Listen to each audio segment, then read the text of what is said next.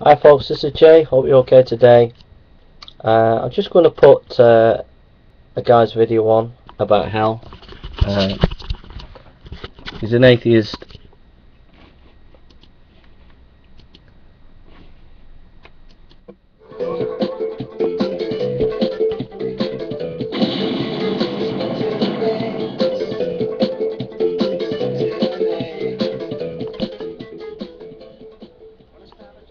Hey guys, what's up? I'm Dusty Smith, and this is the Cult of Dusty.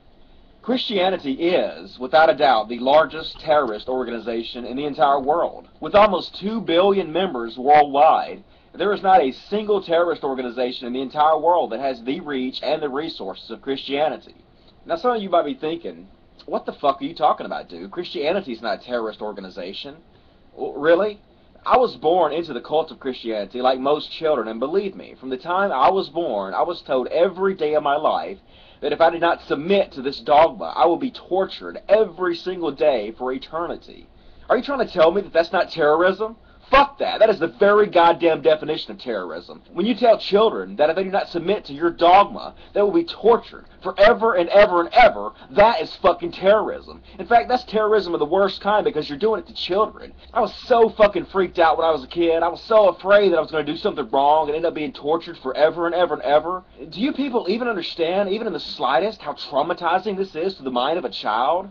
To tell them that they don't follow these certain set of rules, they're going to be tortured forever? That is the very goddamn definition of terrorism. So don't any fucking body try to tell me that Christianity is not a goddamn terrorist organization. So you get a bit of Dusty there.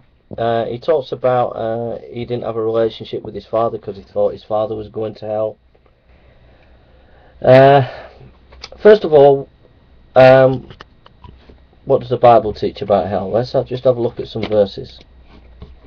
In Daniel chapter 12 verse 2 it says, "And many of those who sleep in the dust of the earth shall awake, some to everlasting life and some to shame and everlasting contempt." Daniel 12:2.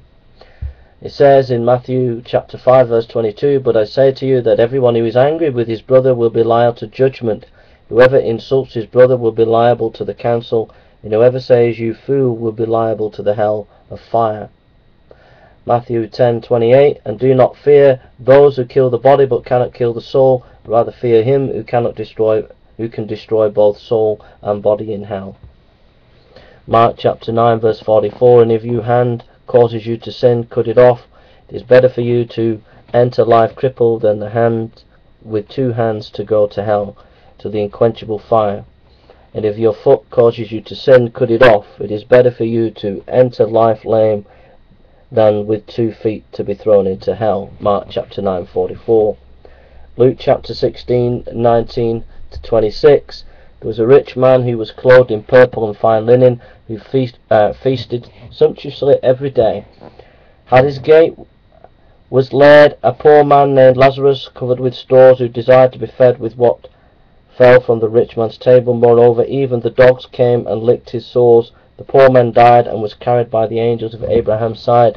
The rich man also died and was buried in Hades, being in torment. He lifted up his eyes and saw Abraham afar off and Lazarus at his side.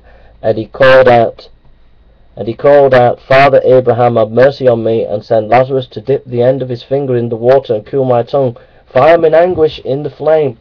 But Abraham said, "Child, remember that you in your lifetime received your good things, and Lazarus in like manner bad things, but now he is comforted here, and you are in anguish, and besides all this, between us and you is a great chasm has been fixed, in order that those who would pass from here to you may not be able, and none may cross from there to us." Luke chapter 16 verse 19-26. 2 Thessalonians 1:9, "They shall suffer the punishment of eternal destruction, away from the presence of the Lord and for the glory of his might." And then there's a passage in Revelations 20 verse 9 and 15. So the Bible teaches the doctrine of hell, that we will, if we die and we don't believe in Christ, we will suffer eternal torment. Now, first of all, Dusty's complaining. I don't think it's a civilized way, the way he's complaining, calling Christians terrorists. I think that's very, very extremely bad, personally.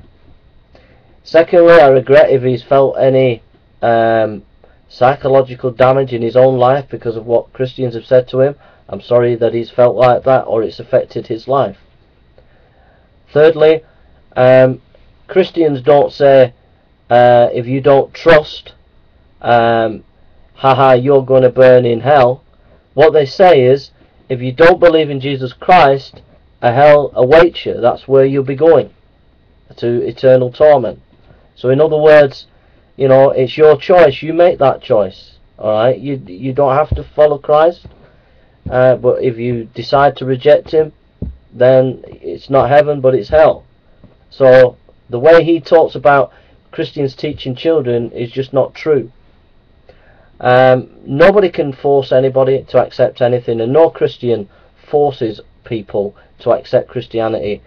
We teach Christianity, we share the gospel, but it's up to people freely to accept it or not, and that goes for children as well. Okay, so he's just exaggerating, totally exaggerating things there. Fourthly, or fifthly, I forget which one, but a doctrine of hell is good for children. It's good for young people. If they know where the barriers are, if they know what right and wrong is, it keeps their conscience in check. If they don't have a doctrine of hell, if they don't have that they will be judged in eternity for their actions, then their conscience will move over into immorality and it will do wrong. But if they know that they will be judged in eternity, they will think twice before they do things wrong. If we taught the doctrine of hell in schools and universities and colleges, we wouldn't have half the problems that we do with some young people around the world today. If the doctrine of hell was taught, it would stop juvenile delinquency in its tracks overnight. There'd be a massive revolution in our nations for the good if the doctrine of hell was taught strongly in universities, colleges and schools. The next thing as well is, at the end of the day, the world is not just. Simple as. People get away with crimes, people get away with murders, people get away with things. And in this life, there is no real justice. People get away with crime, they get away with doing wrong things.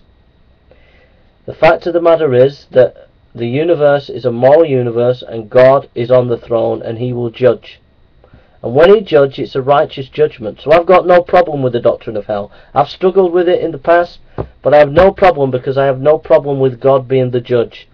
If he's the judge and he's in control, if he sends people to hell, it must be just, as far as I'm concerned.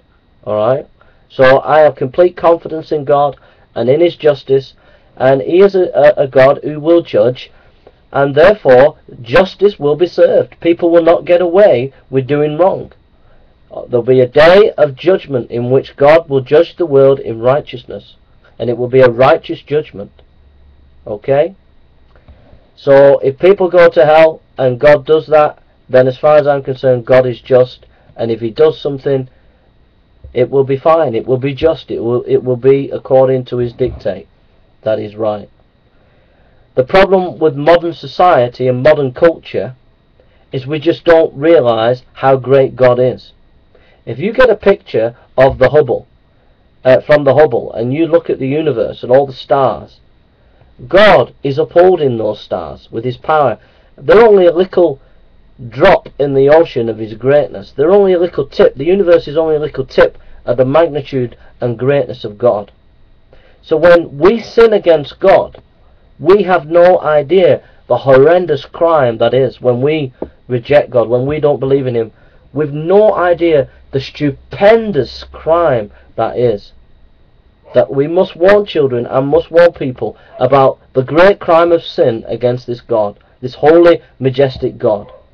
And it cost God his own blood to sort this crime out at the cross. He sent his son to die on the cross. The fact that he sent Christ, who was God in the flesh, to die on the cross shows you the seriousness of sin and the need to trust in Christ. So I would say, Trust in the Lord and flee from the wrath to come. And don't go to hell, because it's a place for those who've rejected such an awesome and mighty and glorious God. Alright? Thank you for listening, and take care.